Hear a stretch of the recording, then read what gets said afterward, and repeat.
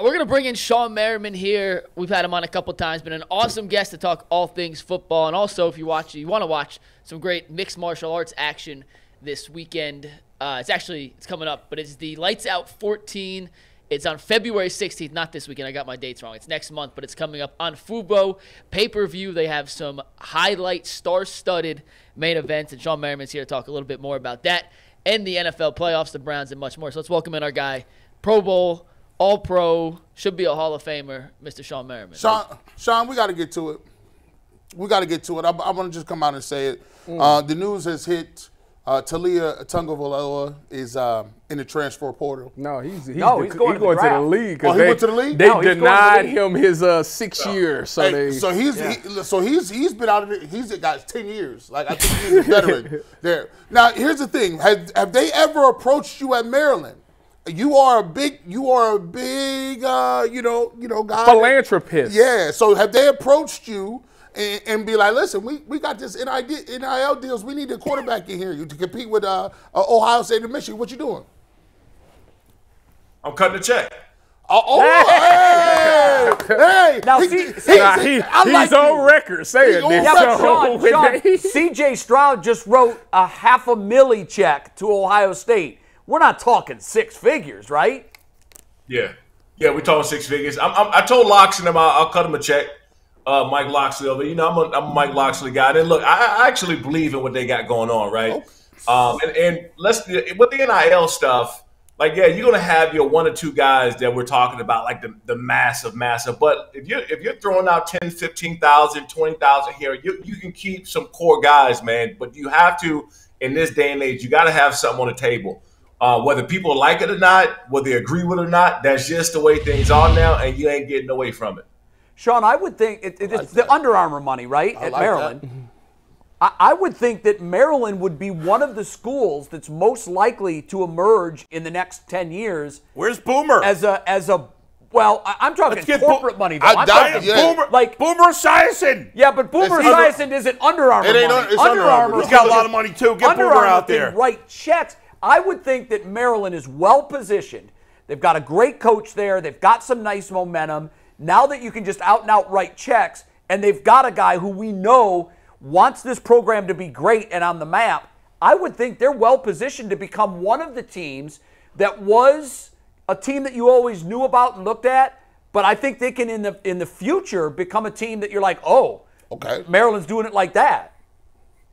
Yeah, that's you're talking about Under Armour and Kevin Plank specifically, right? Because Kevin Plank played football there. Sure. And this is a conversation I had with KP, man. KP has done so much for the University of Maryland, man. I'm not talking about just Under Armour. He has done a lot. That new practice facility, I don't know if you guys got a chance to see it or not, I've but heard about it ain't nothing close to what we played in when I was there, right? Right. And this was something I talked to Kevin Plank about, man. He can't be the only one that's doing stuff for the school. And I've talked to, Vernon Davis, DeQuail Jackson, a lot of us former guys who had, fortunate enough to have a lot of success when we got done.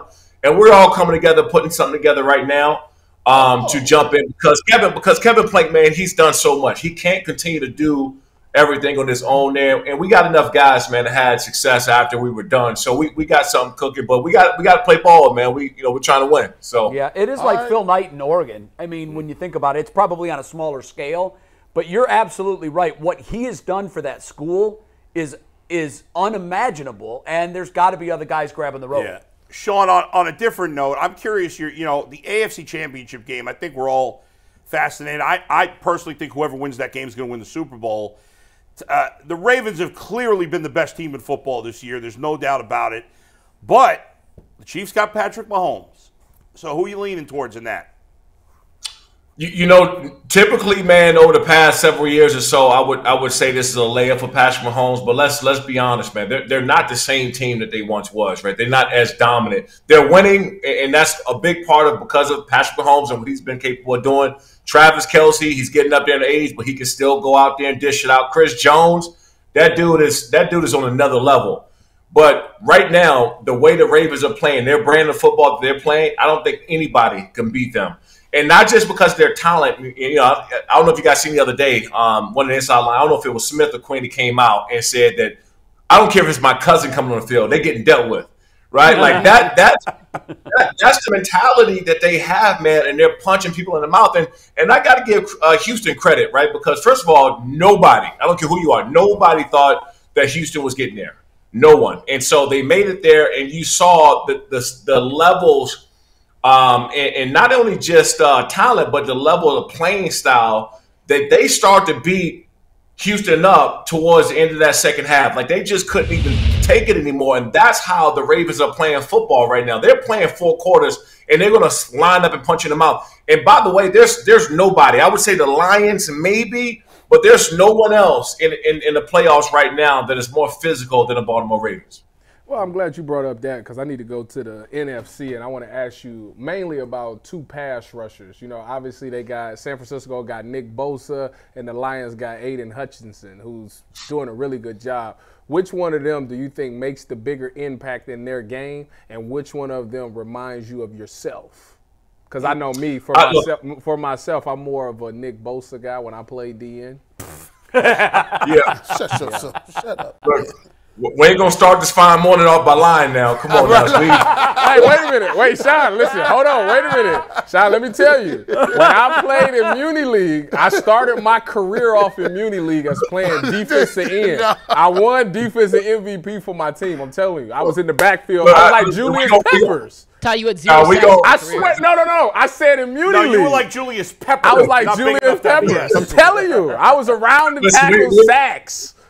We're not gonna start off by giving participation awards away now. That's all right. I got to bring the trophy in. Muni League. I think Nick Bosa is the best pass rusher in football. I would say Micah Parsons is next, and Myles Garrett. You can kind of go down the line, T.J. Watt, and I'm not talking about a big separation. I'm just talking about incremental amounts. But I think Nick Bosa probably is the best pass rusher in football. I think Aiden Hutchinson and what he's doing right now, he's making a bigger impact, if that makes sense. He's making a bigger impact because he's having these game-changing plays. You look at the end, man, this dude is splitting double teams. His retrail and retrace and how he chased down the ball, man, he's always, even when he's not making a play or a sack back there, he's causing a problem in that backfield. So, yeah, I'll always give it to Nick Bosa. I think Nick Bosa is the best pass rusher in football. But right now, the biggest impact is Aiden Hutchinson. Hey, Shawne, let me ask you this question about defensive ends, because obviously we have Myles Garrett here, and in the championship game, people talked, not championship game, but wild card game, they talked about not having the impact that you want. When I was growing up playing defensive end in college, you couldn't just run around blocks. Like you had to, they're like, oh no, you got to deliver hands, you got to take it on, shed the ball, and definitely you wasn't allowed running upfield and just playing the pass. Today, I don't really understand, do defensive ends have run responsibility? Because I see a lot of guys just swimming, just moving inside, no gap integrity. Is that the new wave, or what are we doing now? Yeah, look, right now, man, everybody knows that sacks is money, right? And so you see a lot of these guys flying up the field, and that's why I joke around now that I got 12 to 15 snaps in me because I can run up the field also, right? Now, they throw a screen or a draw, I'm not changing direction, that's for sure. I'm straight up the field still. But I think the game has changed, right? Because they're throwing the ball 65 to 70% plus times during the game. And the running has kind of taken a backseat. Back when I was playing, man, we played Kansas City Chiefs, and they would line up in that power set, and they running the ball 30 times. And they don't give a damn whether you know if they're doing it or not. They're running the ball with that fullback coming tight down the field, that pulling guard. I mean, just all kind of just brutality right there. Gosh. And then what happened was when they started doing play action off of that form, then the passing game started to open up. Now they just line it back up in shotgun and just going. They're throwing the ball, they're setting it there, and that's just the name of the game. So you're right, man. The game has changed tremendously when it comes to that standpoint. But again, I want to add this. The reason why I keep saying the Baltimore Ravens is because they're playing a brand of football that no one's accustomed to doing anymore. Right, they're not lining back. Look at on the offense side of the ball. They're finishing plays. They're lowering their shoulders. They're physical on both sides of the football, man. That's why I had the Ravens going all the way. Shawne, before this year, Lamar had struggled in the playoffs, and he had some disappointing losses. He really hadn't played a good game. I actually thought in the first half against Houston, especially in the second quarter, I thought he looked a little tight, just from an observer who never played. And then, for whatever reason, in the second half, he looked like that was the best he'd ever played in the playoffs, that second half. Do you think he's kind of a little more free now and relaxed, or do you still think he has a lot of pressure to try to, get to his first Super Bowl against Mahomes? No, I noticed that as well. And look, you walk into the game with a tremendous amount of pressure, right? Because every athlete will tell you, I don't read those clippings. I don't read the media. That's BS, right? We all know that. They're looking. And they're looking to see that, oh, man, people are saying that he can't get wins in the playoffs. He's struggling. He hasn't been there. I think Lamar Jackson's biggest issue he's had about the playoffs, outside of the ones that he didn't play well on, is just he hasn't been healthy. This is the first time we're seeing a healthy Lamar Jackson in a very long time, and that's scary. So I think it's less about what he can do in the playoffs and more about just him walking into the games healthy now, where he's not battling the ankle. He's not battling the knees. He's had these problems. And walking into a healthy, and then too, look at his post-game interviews. These guys are more focused. They're not even talking about Super Bowl. They're talking about the very next game, the very next play. They're very focused and locked in, man. So this is a different Lamar Jackson than we've seen in a long time. Hey, Shawne, the Chargers are looking for a new coach. Do you have a pick? Somebody's going to help us win, man. That's about it. Do you prefer Harbaugh? Mike Vrabel's name is out there. I think this. Obviously, the fan favorite. Everybody wants Jim Harbaugh. Now, I even got in on the fun on social media, kind of joking around and whatnot.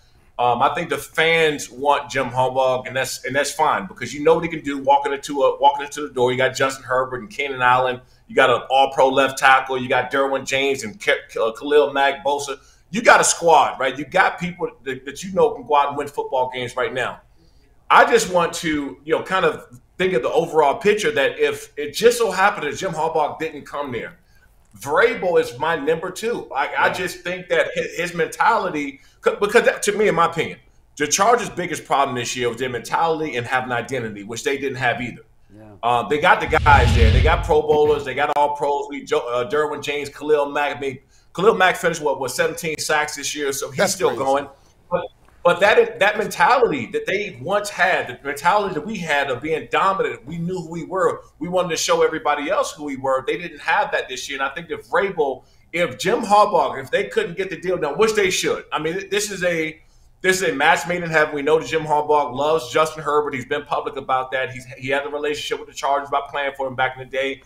He wants to come to a big market, which is in L.A. Everything is lining up for Jim Harbaugh to be there. But Chargers fans and just people around, I would not shy away from taking a real look at Vrabel if Jim Harbaugh didn't work out. Yeah, the Vrabel thing is, man, everywhere he goes, toughness follows. And you're right, the menu is loaded with incredible ingredients.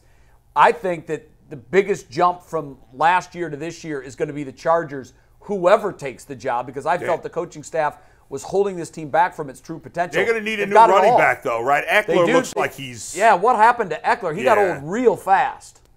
Messed up my... Yeah, Eckler was banged up. But I think, too, and I think that Austin Eckler would agree to this, and I think he even said it a little bit publicly, you need two running backs in this business, man. You need two running backs that can have 1-2 punch. Pollard, right, for the Cowboys, good. But, I mean, he wasn't as good when...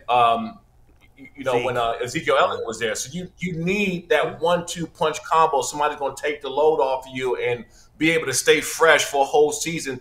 That's how you take away some reps. You add some endurance, add some quality runs. But if you just pound the ball down the field and you're relying on one running back to get it done, that's just not the way the game works anymore. Yeah. Shawne, there's this thing. Obviously we got Myles Garrett here, and you could give us some insight on this. He seems to always start off well. Seems to start off with, 10, 11, 12, 13 sacks. The last couple of years has not had the production in the second half of the season. I think the last 8 games he had like 1 sack or something. If you look at his career compared to the other great pass rushers in the league, his sack, obviously there's other things besides sacks, but if you just look at sacks, the other pass rushers in the top ones in the league in their career don't have a noticeable drop-off in December and January. Yeah. Why is that? Myles Garrett has a noticeable drop-off consistently in his career, and we don't get it. I always said this, and I'd say this the first day that I met Myles Garrett, I seen him in person. I was like, this dude is just a freakish athlete. Like, if you see him in person, and I'm a pretty big dude, man. So when I say that, I'm walking up next to somebody and I say, man, this dude is a freakish athlete. My only gripe has always been really with Myles Garrett is the consistency to take over games, the consistency of longevity, the consistencies of being that dude for 17 weeks. And that is when you are a game changer. He can take over a game. We've seen him do it multiple times. This dude can, and you can't say that about a lot of people. He can single-handedly affect a football game just by him being on the field. And what happens is, and I was told this by Ray Lewis when I was 17, 18 years old, when I was at the University of Maryland, is that big players show up in big games and have big games against the big quarterbacks. That is when you kind of set the tone and you start having your name mentioned up there with the greatness. So anytime I seen Peyton Manning or Tom Brady, any one of the Ben Roethlisberger, just go back and look how many sacks I have in these guys. And that was instilled in my mind that you can't have a drop-off later on during the season. You can't have a drop-off in smaller moments. That AFC Championship game that we had against the Patriots, I had 2 or 3 sacks in that game. You have to show up in those big games because nobody's going to remember those 15-plus sacks you had during the regular season. They're going to remember those turnovers that you had in critical moments. They're going to remember the forced fumbles that you had, or they had to throw it fast because you got the offensive lineman thrown up in the quarterback's face. And so they'll remember those things. They're not going to remember everything else. So I hope that Myles Garrett legacy, whatever he decides to get done, is not that he was just a great player during the regular season or he was a good player for Cleveland. He needs to go down as one of the greats because he has the capabilities of doing it, but it's really up to him to keep it consistent. Shawne, first of all, shout out to your Lights Out event. First, it's on a very important day, probably the biggest day of the year. February 16th, Tyvis will be turning 30 years old that day. So that's a really good job out of you for doing it on the biggest holiday on this year. Talk about that event, who's fighting, and how was the last fight with the 2 girls, or the 2 women, I should say. Women. Yeah, well, so we ended up moving our co-main event. The girl fight didn't happen. The other one didn't. She didn't make weight, and she kind of pulled out the last one. But it was fortunate because our main event with Nakatani was our biggest fight we've ever had. And this card, we're coming right now with Tommy Aaron. Tommy Aaron, the guy with the belt across his shoulders, Tony Ferguson's guy. Tony's at our fights a lot. To him, right at him is Alba Morales. He fought in the UFC before. He's trying to get back to the UFC. He's fighting on this card as well. We got AJ Hodgkins, man. He's going to open the card up on the amateurs tonight. He played linebacker at Oregon. So we got a big one. This one, we're already, I think, about 50 or 60% sold out online, and we've never done that this far away from the fight in the company. And we just had massive jumps on football TV, football sports. And after this fight, man, we got some really big announcement where we're going to have the opportunity with bigger distribution and shown practically all over the world. So I think it's just really cool for us because we got the next up-and-coming superstars. I think the 2 of these guys on this card alone will probably go to the UFC right when they're done with us. But we got some big announcements coming for 2024. Shawne, what's the weights for the classes? What's the weights that you got to be to fight each other? Well, we got the 147 pounders, we got 170 pounders, 205s. I mean, we have I think 5 different weight classes. Okay, so we're 5 or 6. So right now I'm 240. Where would that put me at? Like, what's my range that I can fight? 241. No. Yeah, I wouldn't go to heavyweights for you. I would try to drop as much as I could. The reason being is because I think I just started this on the set. We can break the record of the biggest fight ever. Me versus you would sell out. And we make a bunch of money. Man. Listen, no, I wouldn't. No, I wouldn't. See, that's the thing. Y'all don't trust me. 30 seconds. Y'all don't trust me. No, we love Shawne, you don't think I can hang? You don't think I can hang over here? Look! I think you'll show up. You seen the video of the guy at the bell ring? He just jumped right out the ring and leave. I saw that. I did not see that. Oh, it was hilarious. It was funny because the commentator I would never do that. Hey, don't blink during this fight because if you blink, you might miss it. He's won his last 5 fights, and 4 of them were knocked out almost immediately. Ding, ding, and this dude got out the ring and left. Oh, my God. When was this? I saw it yesterday online somewhere. That's crazy. It's the real deal. I couldn't believe that happened. But look, there's a cage, so you got to do some climbing to get out that cage. That's It ain't right. the ring, so you might be short on that. I think with the right trainers, man. Listen, I put on a couple more pounds. I think I His can. nickname's Lights Out, Tyvis. What that come on. mean? I'm Well, they about to call me lights on. What you mean? What you mean? They're going to have to cut the lights on. Hello. Shawne, he does a little gimmick where he competes against athletes at Ohio State and other sports. Oh, yeah. And I'm a former wrestler, so I watched with great interest when he decided to get on the mat with a very renowned Ohio State wrestler. And if he got his ass kicked, I'm being nice. I handle my own. No, you didn't. I handle my own. Which one you talking about? The one that you sent me. I watched The heavy or the light? I think it was a smaller dude. Oh, yeah, I handle my own on that one. No, what you mean? did. Hell I yeah, handle my own. Well, And they said the eye in the sky don't lie, so I need to see that film. Tyvis Tries on YouTube. Hey, Shawne, Look it good up. luck with the fight. We hope it works out well, and we're glad to hear big things are happening for your company. It sounds great. You got it, man. Appreciate it. All right, man. Awesome. Thanks, Shawne. Shawne, I'll send you the link to the Tyvis video if Yeah, you want there to you watch go. it. You Gotta get see some it. feedback. And then make a video for Make us. sure you watch some Make tape. a video for us critiquing his performance. Make sure you watch Let me some just say tape. this. He doesn't know what a sprawl is, okay? He doesn't have... It's all natural ability. He doesn't know how to cross face. He had opportunities. He just didn't know what he was doing. See? Hey, look, a lot of these guys go do a couple CrossFit practices and think it's legit. So that's They flip a couple tires. Man, I gotta say, I'm listen. surprised you're 240 tied. Dang, bro. Thanks, Thanks, Shawne. Shawne. We appreciate you, man. That's why Best of luck. I'd have him at